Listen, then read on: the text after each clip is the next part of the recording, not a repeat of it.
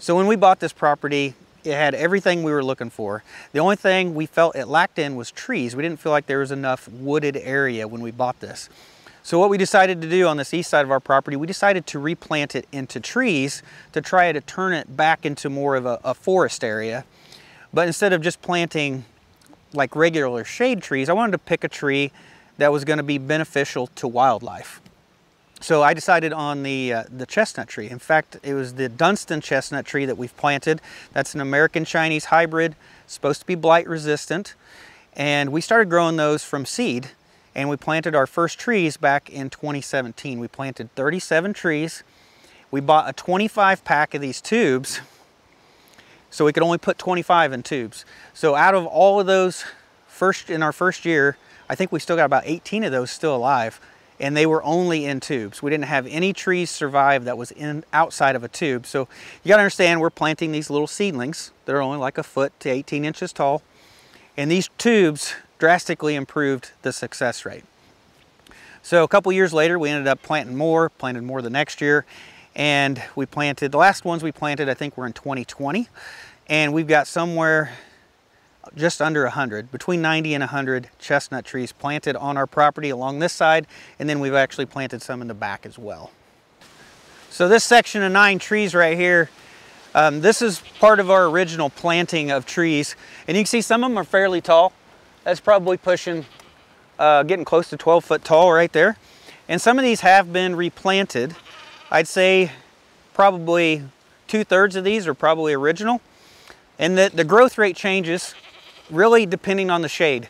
So the ones that are closest to the trees seem to grow the slowest. We've had the best luck with the ones that are out in the open, get the most sunlight. So these tree tubes, they're designed to stay on here for at least 7 years to protect the tree. At the beginning, they have to be supported. I've got a T-post on this one. We've got some bamboo stakes. We've got some cut off pieces of PVC pipe, whatever we can stake in the ground to hold it up. And it has to stay staked until the tree's big enough to support itself. At the very beginning, it grows up so fast it can't hold itself up. Now at about 5 years, these trees are to the point where I could probably take these posts out and they'll stay up on their own. This one back here is actually, it's not attached no more to the post. It's completely detached, it's holding itself up. So that seems to be the thing. About 5 years, you can finally start taking the posts out and just let them grow without being staked anymore. So this one's held up with a bamboo stake, and they don't work very well at all. But you can see there's a tree inside of here. I had several people say that they thought most of these tubes were empty, but there's actually trees living inside of here. You have to have the light shining right to be able to see it. But out of all these trees out here, there's probably only a couple empty tubes. Sometimes you'll have a deer come up and they'll hit it with their antlers and they can actually get the tree tube to come off of the tree. And that's basically what's happened here. And you can see it's immediately branched out. See how wide those branches are? That's what the tree tube's good for, is it keeps it from making branches until it gets to the top. It keeps it one continuous long tree until it reaches the top of the tube. So to put a tube back over the top of this one, I'm gonna have to clip these branches off and then slide a tube over it. So all the ones you see that are falling over are all the bamboo stakes. The bamboo stakes didn't work out. I won't buy those again. This tree right here, one of our best performers. This thing is probably 15 foot tall. Planted, I think in 2019. It grew like 6 foot the first year. It actually came all the way out of the tube the first year. So this thing has grown, you know, about 5 feet a year to get that tall. And it's already got a second tree right here that's growing out of the trunk right there. Yeah, so it's crazy. Sometimes you get some that grow slow and sometimes you get some that grow fast like this one. So in this section up here, I counted a total of 55 places that we've planted trees, and there's 3 that are dead or missing.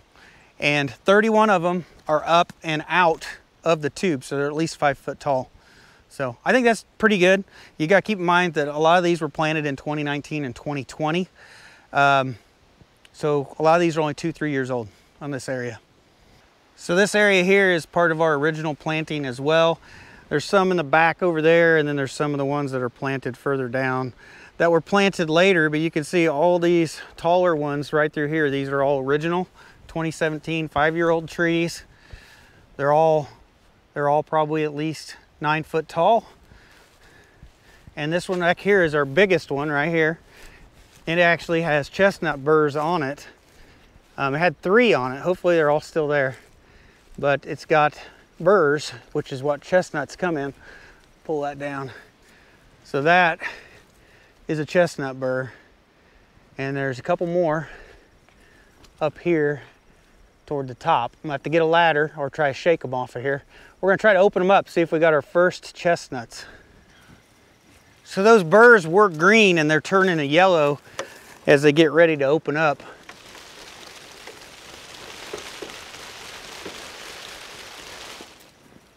So probably the worst thing about these chestnuts is the outside of these are like little needles. They will poke you. And I don't seem to have gloves in the truck, but we'll take these back and get some gloves. We'll open these up. Hopefully you guys can see just how pokey those are. So you can see that one's got a line in it. It's starting to open up.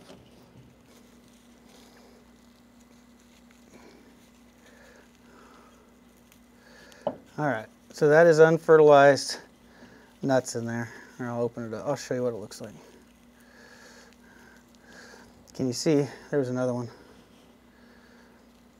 So there was 3 little chestnuts inside of there, and they are not fertilized. So, unfertilized nuts. That's pretty common the first year.